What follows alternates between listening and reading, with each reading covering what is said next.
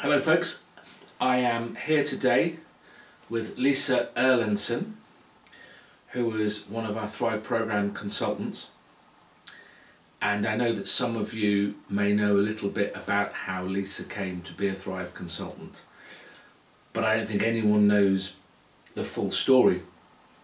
So this little interview come chat with my colleague here is going to be entitled My Worst Client Ever. I'm sorry about that. Okay. Sorry. And Lisa genuinely was, no longer was, my worst client ever.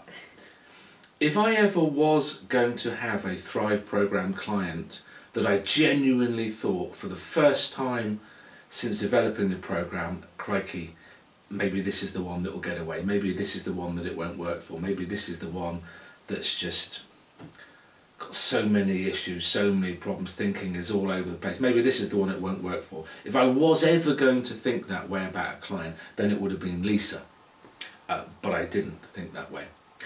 So I've known Lisa for about 4 years now, and Lisa was passing through Cambridge one day when my clinic was and said, look, you know, I've got emetophobia, can I come and see you? And that basically carried on for about 3.5 years. Did you add up how many sessions we actually had? Well, the ones we clocked... I'm not sure you should admit it on tape, just whisper it to me. How many times did we actually have? How many? Yeah. 14? Minimum. Okay. Those Okay, only I thought ones. you said 40. No. 14, okay. So a lot of sessions, twice as many as a kind of normal average client needs.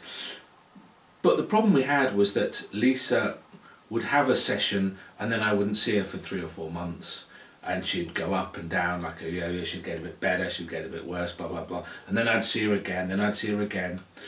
And I know for a fact that she bought at least 4 emetophobia books off me, because I know every single person was it 4 you had? 3, I think. Okay. Why did you need 3? Why 3 books? Well, the first one wasn't an emetophobia book. It was the Thrive. It was before the proper emetophobia one was actually out. Okay. So we're probably looking at almost actually 5-ish years ago. Was that the Changing Limited Beliefs book? No, it was Thrive. Okay. But it wasn't emetophobia specific. Okay. So I'd gone through that one, scribbled in it. I hadn't really committed to the programme at that point. Like, I wanted to be well, but I had a lot going on in my life and I didn't really apply myself at all. Okay. And so I must have had like 3 sessions, I think, and then that was it. I couldn't really take the time off work to come see you, and I didn't really think about it. So then when I contacted you 18 months later, 18 months, to get started again, you gave me a fresh copy of the new emetophobia book, and I did it as a fresh start. Okay, and how many of those did you have? Probably 3 then. Yeah. So 4 books in total? Yeah. Okay, so the reason she needed 3 versions of that book was because she wrote and underlined and highlighted so much within that book that the book was falling apart, so she had to get a new one each time. Is that right? Okay, so this isn't a person that didn't read the book. This is a person who understood the programme very, very well, having had 14 sessions. I think it was probably ever so slightly higher than that. Well, that was just the ones we recorded that were face-to-face. All right, okay, that excludes... Not the Skype, the telephone calls. Hundreds of phone conversations, yeah. Okay.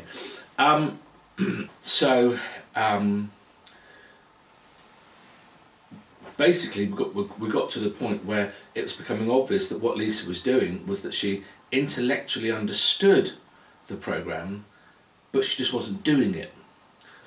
Now, more often than not, I regularly find myself answering emails and texts and this kind of stuff from people on the programme, and they say things like, oh, I've read the book twice, I've read the book 3 times, I know better. Well, reading the book's going to have no impact whatsoever. It's a training programme. Reading the book, understanding the programme tells you what to do in order to learn to thrive, and in this case overcome emetophobia. But you have to put in the work, you have to do the exercises and the actions, you have to live and breathe thriving in order to get thriving. Reading the book is going to have no effect at all. So I said to Lisa, in a moment of exasperation, I said to her, look, if you are not over this by next April, was it April or February? April. I think you said February, March, and we booked it in for April. Okay. Yeah. I said to her, if you want to over this, excuse me, by next, whenever it was, March, April, which was 3 years ago, you are going to come and live with me for a week, and I will do a one-person boot camp just for you, and I will beat this thing out of you. And needless to say, she carried on, putting in effort a few days, not putting in effort, being in a good mood, being in a bad mood, having a blip up and down like a bloody roller coaster. So in the end, Lisa came to effectively live with me for a week, or come and stay at the house for a week and do a week-long boot camp. Now, she turned up on the Sunday night, and within about 3.5 days, she was completely over her emetophobia. Completely gone. Okay, is there any semblance of emetophobia left? No. Now, people won't believe that, okay? Like they don't believe it when they see Mary's or Laura's or Katie's or these other videos, right? People say, oh, she's making it up, she's exaggerating. You are no longer fighting thousands of thoughts a day about the worry of being sick. Nope. Okay, it's not just that you've got good at fighting them. No, it's nothing to fight now. So I was never good at fighting them anyway. So how often each day are you still having those horrible thoughts?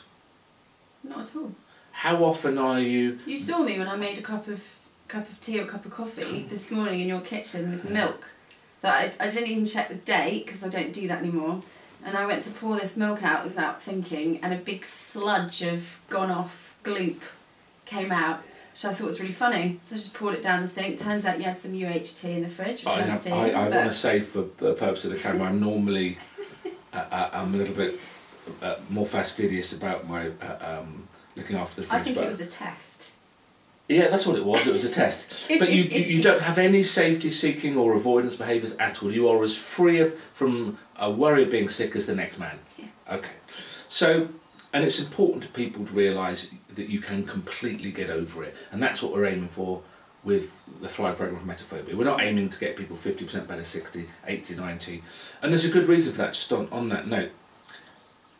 Because your emetophobia is a symptom of your beliefs and your thinking styles, and not the other way around. Okay, you have emetophobia because you have an external sense of power and control, because you have a strong desire for control, because you're obsessive, you're a perfectionist, you have disgust propensity, all these things.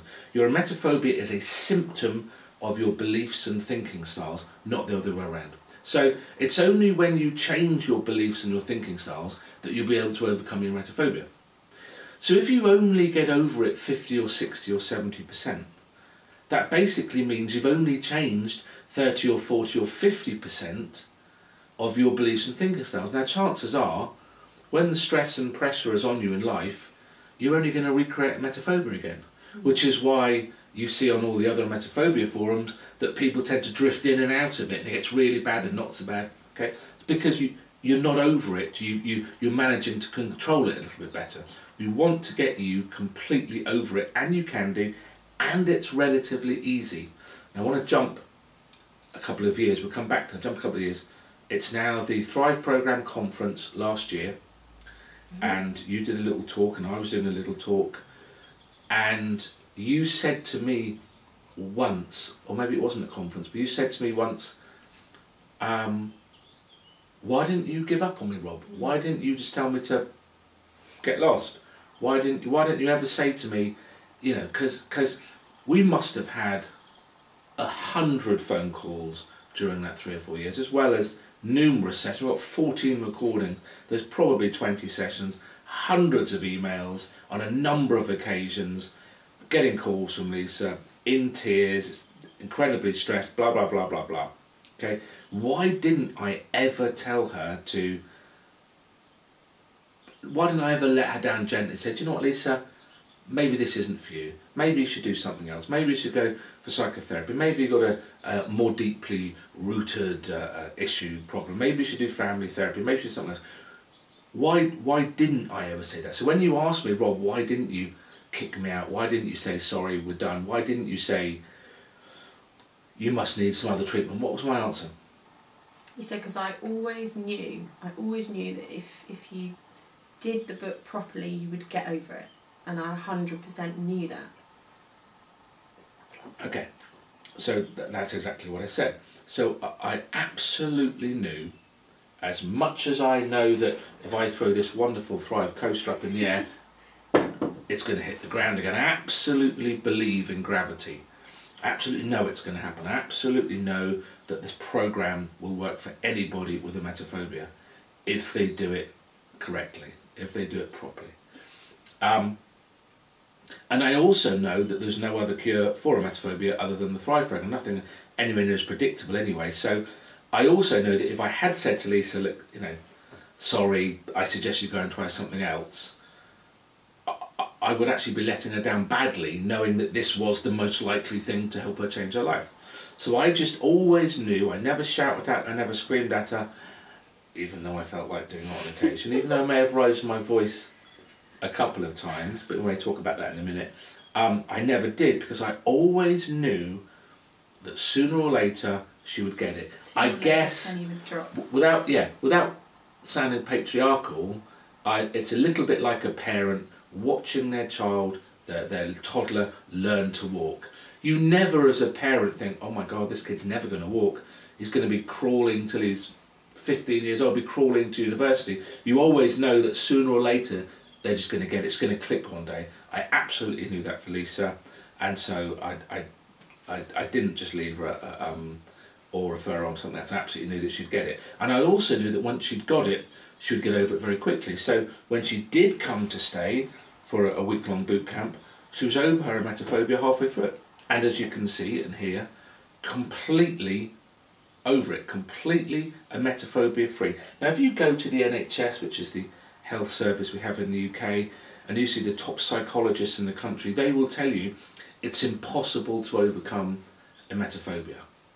They will tell you that all we can do is try to help you live with it. But this is the problem with the psychological services, particularly in the UK and in the States, is that it's only ever focused on trying to get you to live with it, because they don't understand the problem, and they certainly don't understand how you can get to the point where you can cure somebody, or where somebody can cure themselves. Because of course I didn't do it to Lisa, Lisa did it to herself. So, I realise I'm doing all the talking. What, in hindsight Lisa, looking back now, what were the, I know what I think, but what were the major issues that were just stopping you from getting over it? I think the first one was that I genuinely didn't believe it would work. Okay. Or didn't believe that I could make it work. Either one. So okay. My perspective on it was always that it wouldn't work. And because of that, what happened? You put in less effort? Yeah, well no, I would put in effort, but it would be really concentrated effort over a period of a few days. Okay. I might start to slowly feel better, but I wouldn't necessarily attribute that to the effort. Okay. I might have one bad day and catastrophise the whole thing.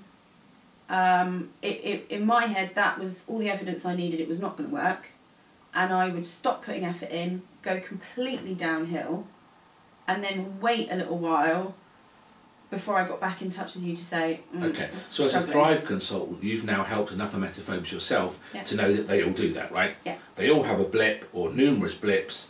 They catastrophise that blip. Yeah. They go really, really bad for a few days, probably worse than they ever were before. Mm-hmm.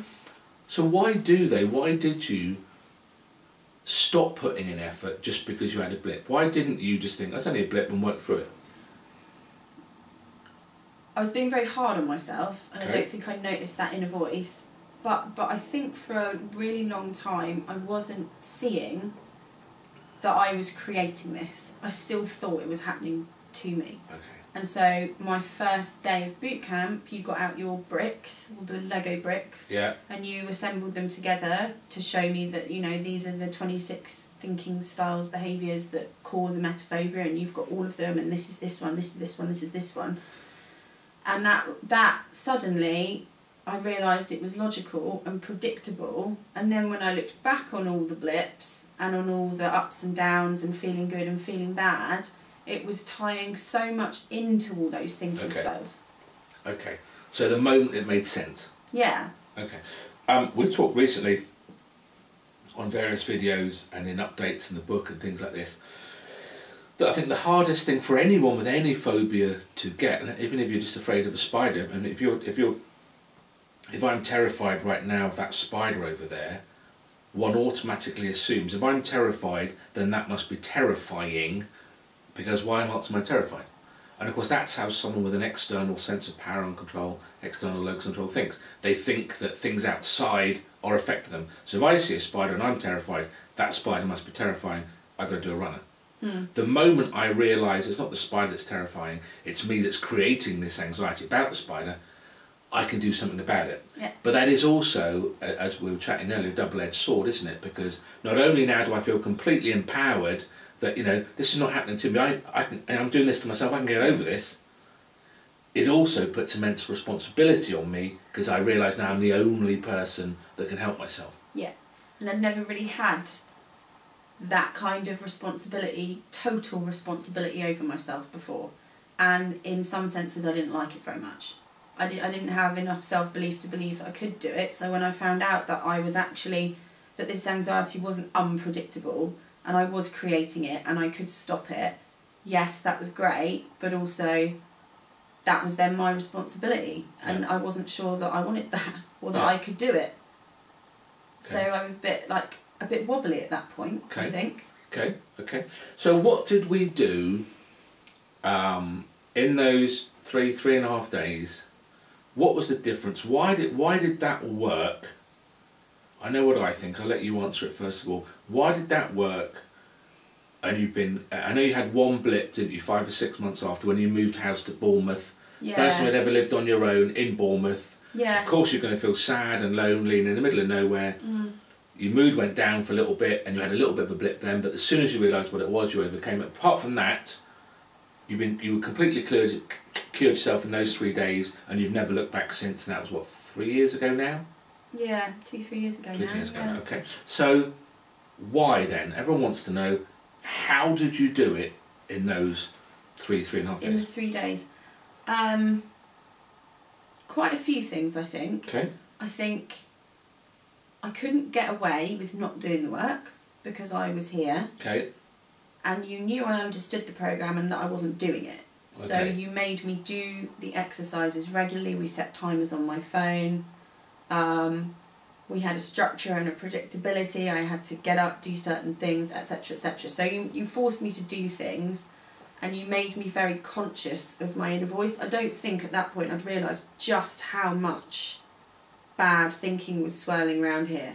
And I think you made me very aware of it. But I think probably the biggest thing was that when I got here, you shut off my phone. Come back to that in 1 second, okay, because that was my main point, okay? Yeah. So we have somewhere in the region of 50,000 thoughts a day, right? Yeah. So if we get up at 8 and we go to bed at 10, that's about 1 thought every second, okay? In hindsight, what percentage of your day-to-day thinking was directly or indirectly related to emetophobia? I reckon at least 50-60% directly, okay, and probably another 30% indirect, because it was all the stuff that was tying into feeling powerless, the stuff that was the thinking that was fueling my really low self-esteem. okay. You know, the grief I was giving myself every time I wasn't. All the safety-seeking, avoidance behaviours, they're Everything. all wholly negative. Okay, so even conservatively then, 80%. Yeah. Okay. At least. So 80% of 50,000, right, is 45,000 thoughts. Okay. Yeah.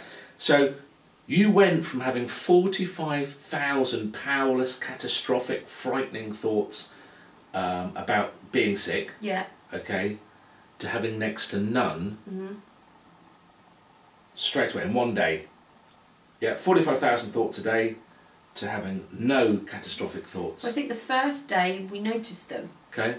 And after that, second and third day was not creating them anymore. And we set timers, so yeah. you check your thinking every 20 minutes. We didn't allow you, did we, to fall back into thinking and brooding and recreating it. So I think for my best guess, what I thought would happen, and the reason we said come on a boot camp, is because I knew that I could control the amount of external influences into Lisa's life, which you touched on, as you can talk about in a minute, I could shut them out, very unhelpful external influences, but also I knew if I kind of managed her training diary for her, that I could get her, you know, it wasn't hard work, you know, it wasn't that you were doing Thrive all day, every day. Some days we went to the pub, another day we went for a fly in the aeroplane, another day we went to see my friend in the next village and got you to climb a tower. You know, even did other that little was things. more than I was doing on my own, because you were forcing me to get out and do things that took me out of my own head, and I wasn't doing that. Okay. And that was part of the reason why I did have a blip when I moved to Bournemouth, because I'd moved away from all my friends in a flat on my own. I didn't have any hobbies yet. I had a job that was 9 to 5, and quite predictably 9 to 5, and I walked home afterwards. So I got home by 5:20 every day, and I had nothing to occupy myself between then and bedtime. Okay. So reiterating the same point, and I apologise, 45,000 unhelpful thoughts a day. On day 1, perhaps down to 30,000 thoughts a day. On day 2, 20,000 thoughts a day. By day 3, 10,000, which is next to nothing compared to 45,000. And of course, if you're having 10,000 unhelpful thoughts a day, you're probably having 40,000 very helpful thoughts a day. So very, very quickly, your powerful, positive, internal thoughts became far greater than your negative, powerless external thoughts, and it just beat this thing to a pulp.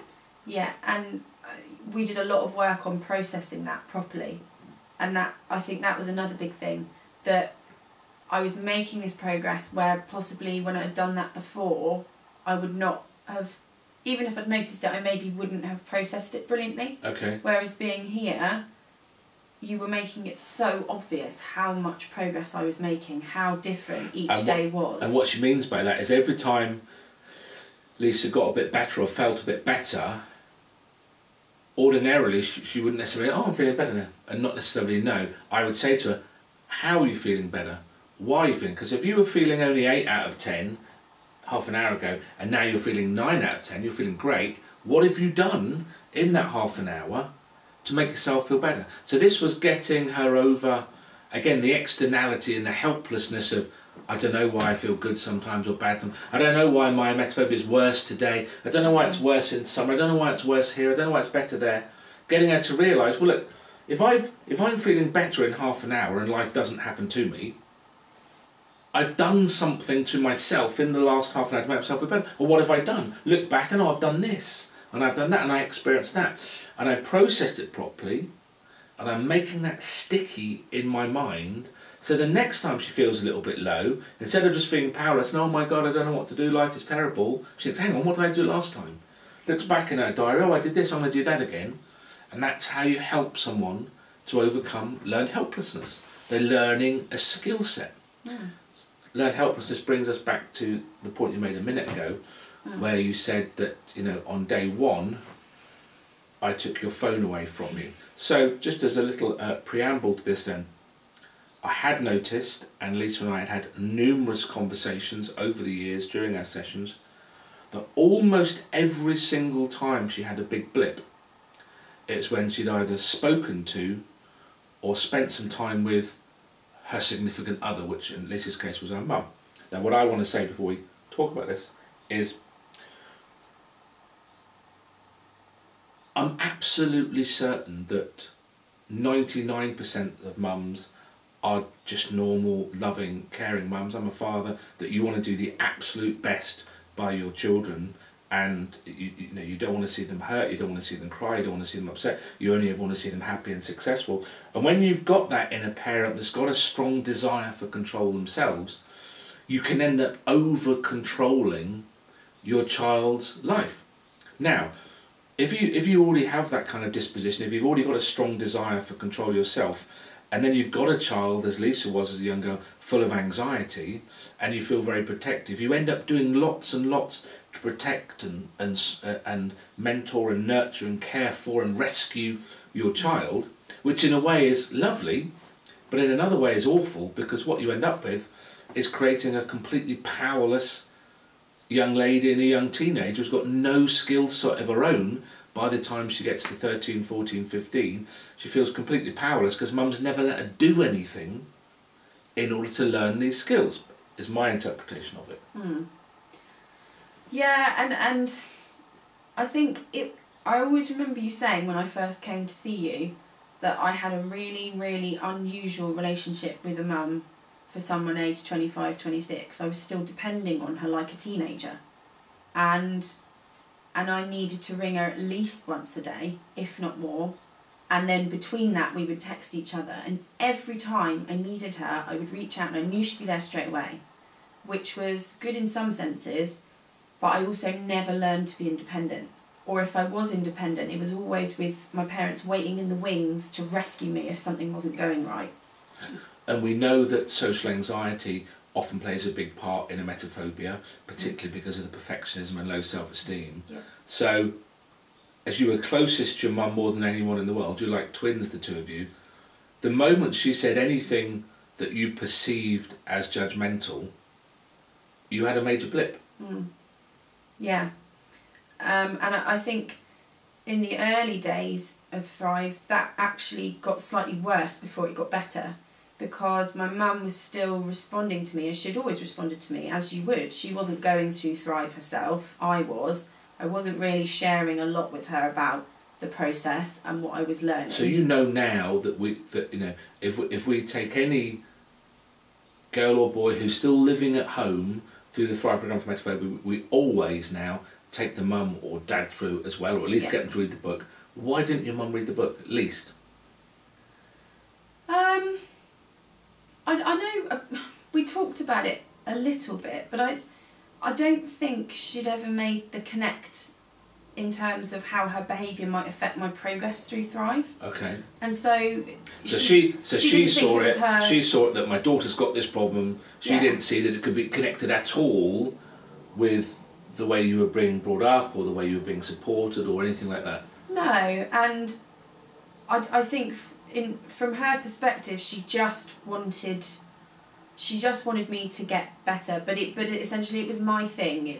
I was going for sessions. I was going for help. I was keeping it quite private, and I don't think she felt like she needed to be involved in that in any way, shape, or form. And of course, you'd been for lots and lots of help prior to coming to the Thrive program. Yeah, which hadn't really done anything and left me feeling more helpless, which had meant I'd run back to them again. So I think there was potentially an expectation from my mum that maybe this wasn't working. So if I had a bad day where obviously I would reach out to her, she would panic and overreact. She'd panic that it wasn't working. I think she might have emailed you at one point. What did I say to her? Couldn't discuss. I was over the age of 18. You couldn't even acknowledge that I was a client. So that there was no shame. I wasn't more robust than that, no. No, I think that was a pretty good summary. Okay. Did I not threaten you once to kick you out of the programme unless you stopped talking to your mum? Yeah.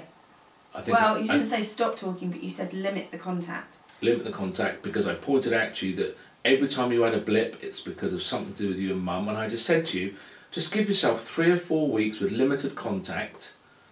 Okay, you'd stop blipping, you'd have a tremendous amount of progress, you'd get that insight and you'd get better. And that's the reason why I said in the end, come to see me for a boot camp. So the day she turned up on the Sunday night, I took her mobile phone off her and I said, you're not going to speak to your mum for 3 days or a week or something. It was a week in the end. And I even limited your contact to your boyfriend, didn't I? Yeah. Even though he was very thrivey and helpful, we wanted just to make sure that for a few days only, I only had you for a week, for a few days only, you were only doing thrivey stuff. Yeah, because he was also a significant other in a way, in a slightly more helpful way, but I was always reaching out to him all day long for support and encouragement, and I needed that at the time to feel like I was doing well. And you needed to strip away all that external stuff, because whilst that was still happening, I was still feeling either really helpless or only acknowledging progress when my significant others were going, yeah, you're doing really well. Okay, so when you were going through it and you were making significant progress, a part of that had to be you kind of growing up in relation to your relationship with your mum. So not being that 24-year-old acting like a 15-year-old in that relationship anymore, and you were pulling away. what was her reaction when you were pulling away and being more independent? Excuse me. Being more independent, not calling her every day. What was her reaction to that? It was quite a messy, turbulent year, I think, before we adjusted to it. It was like my entire teenagedom condensed into a year of growing up. Okay. Did you say teenagedom? Yeah. Okay, that's all right. That's a thing. We'll that's keep a word. We'll keep that's it. A word. That's fine. Right, it's okay. It's okay. Teenagedom. Like teenagedom. Teenagedom. And so I think what was happening is she was still reacting to me the way she'd always reacted to me. That, you know, she'd had 25 years of her life of treating me a certain way, and it had always worked up to that point. And protecting and caring. Yeah, protecting, looking after me, rescuing. I'd played into that by always ringing her when I needed anything and always asking her advice, and always, you know, she had a huge role in everything in my life. And when I stepped back from that to be more independent, that was quite a huge change for the family. But I think she was still reacting to me as old Lisa, as old behaviours. Because she didn't understand Thrive, she hadn't read the book. She didn't quite know what progress I was making, and hadn't gone through anything about blips. So when I had a bad day, she believed it wasn't working. She believed that, you know, she needed to come and help me again. She just wanted to dive straight in and rescue. She wanted to help. She didn't like seeing me on the bad days, because the bad days were bad. And so we had a lot of highs and lows. And I have to say now that the relationship with all of my family is better than it's ever been. Like 100 times better than it's ever been. We have a really solid family unit now. But there was an adjustment phase going through Thrive. I think my dad read the book and did. I think Didn't he secretly read the book? I think he secretly read the book. I'm not sure when he told my mum he'd read the book. Okay. But I don't think it was intentionally behind her back, but I think he just took it in his rucksack on the train, and he would read it on his commute, because he kind of wanted to understand. He could start to see progress, but he wanted to know why that was happening. Okay. And so he started to learn how the thinking was playing into it, and actually he's implemented some of Thrive himself at work, and is finding that he's a lot better in the workplace and more positive and more proactive and independent and that kind of stuff. So, thank you for that. In hindsight then, that 4-year journey, right, could have, you know, if you knew then what you know now, what would you have done differently? Ooh. Would it have still taken you a long time? Technically, no. My current mindset is that I don't want to regret anything, because there's no point. Okay. Everything in my journey brought me to a point where I've managed to implement Thrive so fully and have a really fantastic life that I wouldn't change my journey. That's wonderful, right? However, I am already bald, okay, from the stress of taking you through this program, okay? And there are 8.5 million emetophobes in America alone, right? I do not want to take them all through 4 years worth of this. Well, I could say them a good 3.5 years of it. Okay. Okay, so I think firstly, I could have done the book on my own had I actually applied it properly. Okay, you could have done it just with a book? Yes, okay. I could have, had I done it properly. Okay. I never did that. Okay. I very much cherry-picked the exercises. That I read it, underlined it, highlighted it, made notes, read all the research papers at the back. Not that I had a high desire for control or anything, but I did all that side of it, and I thought reading the book would cure me. Okay. And so my reaction to not getting better was to consistently just reread the book and not implement. I would implement some exercises, but not the ones I didn't want to do, or that were too difficult, or that challenged me too much. So in that mindset, with that approach, I couldn't do the book. But had I actually applied myself and believed that it would work and that I could do it, I could have done the book myself. Okay. I think that would be my next point, was that I was so convinced it wouldn't work, and for a long time resisted changing that. And rather than using that kind of energy helpfully to go onto the Thrive website and watch the testimonials and believe I could do it, I was going onto the website to watch the testimonials, read the testimonials, and give myself a hard time for not having done it as quickly as them, for not having done it as well as them. And that just hindered me. It was a waste of time and energy for a programme that I so wanted to work but refused to believe would for a long time. And you refused to believe it, why? Because you were so bad? Because you were so helpless? Very helpless. So... In terms of your clients that you've now seen, you've helped over emetophobia. Do you see that your level of helplessness was lower than average, was the same? Slightly higher than most. Okay.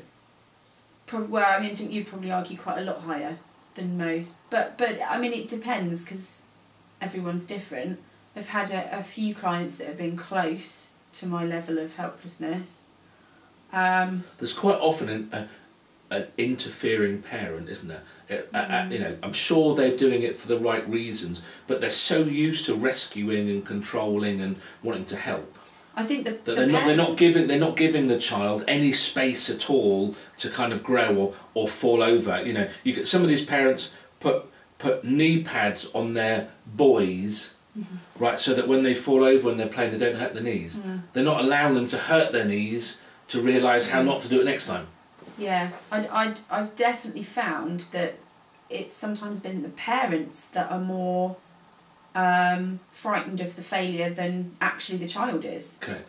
That it's the parents recognising the blips maybe as worse than the child is, and the blips are expected as you go through the programme, but I never really hear it as badly from the client than as I do from the parent, worrying that the blip is a signal that that's it. The parent might phone the week saying, "Oh, she's having a terrible week. It's awful." When you see the client, no, it's all right. I had a good. Yeah. Okay. So we already know, don't we, that the thinking styles the emetophobe has and the beliefs have, they basically copy off one or both of their parents anyway. So it's not surprising then that a lot of the time, mum's obsessive, a perfectionist, a catastrophiser, etc., etc. Yeah, definitely, and I think every single one, it's always been coming from a really good place, and I will always emphasise that with the parents, that they just want the child to be better. Yeah. They just don't want the child to suffer with it anymore. Yeah. And that's exactly what my mum had. But the problem is that there has to be a little bit of not rock bottoms, but a little bit of knee grazing, as you put it, along the way in order to go up. It's not a straight line. Got to be given a bit of space. Yeah, and what would be, you know, as officially the worst client ever? Do I get a badge? Please don't email me in saying that she's not, that there are others. She definitely was the worst client ever. You do get a badge. So. But you know, and now I'm a consultant, so that just shows you. And you're completely over it, 100% over it. 100%. So I think, without putting pressure on, I think you could have done it in 6 weeks, like anyone, like Mary did, like anyone can. But not to comfort and protect you, in your defence, that collusive, significant other relationship that you had, I don't remember ever seeing one as strong as that. I don't remember, I mean, you know, the fact that you just would not recognise or accept in any way, shape or form that your emetophobia might be something to do with that relationship, and that's why you wouldn't reduce the contact or put in effort to change the dynamic in the relationship. Only when you started to do that, when you heard your inner voice and things, did you think, oh crikey, and only when I basically took your phone off you and gave you a couple of days where you kind of withdrew from that, you could put the effort in and you started to get over your learned helplessness. Like we see in the Seligman experiment, where they take the puppy from the side of the cage where it's getting the shocks. How do you get a puppy over the helplessness? You drag it to the side of the cage where it's not getting shocked, put it back again and see what it does. If it still doesn't escape by itself, you put it back again and you drag it over, and that's effectively what we do with you. You are a puppy, you were a puppy, continually getting shocked and just looking around thinking there's nothing I can do about it, and we kept dragging you out of it and then putting you back, and eventually you got it. Yeah, and I think somewhere along the line my expectations weren't at the right level. I think I thought that when I stepped away from that relationship I would feel absolutely fine straight away, and yet I had depended on my parents in an incredibly high way for 25, 26 years of my life, And it was really uncomfortable when I was here and you took my phone away, and I didn't like it. And probably had I not been here, I would have gone running back. Yeah. Which is probably why. Well, we see this. Here. We were talking about this a couple of weeks back. This is why, as part of the Thrive program, we don't, nor will we ever, run an online chat forum, because we've seen it a lot with emetophobes. The moment they feel under pressure, the moment they feel they're having a little blip, they immediately kick off and reach out for support from other emetophobes or family and friends, which on the one hand is incredibly helpful and supportive, but on the other hand it's just completely keeping them in that vulnerable, learned helpless state. They need to be left to get grazers on their knees, to figure out how to stand on their own 2 feet. If every time they feel threatened or anxious, they reach out and get someone else to pull them out of it, they are never going to learn the skills to do that themselves. Yeah, and I didn't realise just how much that was feeding the belief that I was powerless. I didn't see the connect at all, that the fact that I was 25, 26 years old and I needed to ring my mum X number of times a day, and if she didn't answer I was going to get really anxious. I didn't see that that connected to the fact that I was really powerless, and that I felt that without my parents there I could not cope. How could you not see that? What do you know? Those glasses work. Do you see those glasses? They're a bit smeary, but... Okay. The good news is obviously that you did get it. Yeah. And the moment you got it, bang, it fitted like a one-fits-all shoe. Yeah. You got it straight away, and within a few days you got over it. Now, I'm not talking about that to put pressure on other emetophobes to say, look, Lisa did it in 3 days, anyone can. Lisa didn't do it in 3 days, Lisa did it in 4 years. Her learning took 4 years, she put effort in over 3 days. But you did know the program inside out, you just hadn't done it because you felt helpless. There's an obesity epidemic in the UK at the moment, 13 or 15 million obese adults in the UK, and kind of nothing wrong with the vast majority of them. They know how to eat properly, they know how to lose weight, but they just don't do it because they feel helpless. It's the same thing, isn't it? Now, I remember when I started here, you got me to write a list of 5 things that I stuck next to the bed. And it was, 5 things I would say when I got up in the morning to set my head straight for the day. And it was stuff I'd never said when I got up before. Like, you can do it, I'm going to put the effort in, I'm going to think, all this stuff. But helpless people don't think like that. Yeah, I never had thought like that. It was such a flick. It was such a change for me. It's interesting, isn't it? If you think about it, someone with a large degree of learned helplessness never ever thinks, I can do this. They would think, my mum could help me do this. My boyfriend could help me through this. My friends will help me, support me through this. They don't think, I could do this. Just like the puppy in the box never thinks, I can get out of this. So that was, I think, was an incredibly important part of you learning to thrive. Yeah. And you are thriving. Yeah. You are thriving. Yeah, and what the amazing thing was once I actually felt in control of my life, I built a brilliant life. Of course you did. Where I'm Why wouldn't you? So busy that I don't have time to brood and worry anyway. Not that I do, but I've got actual, hobbies and friends and things to do, and I'm running a business. Friends, actual friends. You're not just saying that for the camera. I am just saying it for the camera. Oh, good, I thought so. So you are now, and you've just left your full-time job, which was an MP's assistant. Yeah. You are now full-time Thrive consultant in the sunny state of Bournemouth. Yeah. Ready to help other emetophobes overcome their phobia too. Yeah. Great, darling, well done. No worries. Took a long time, but congratulations. Got there in the end. Well done. What a journey. Good.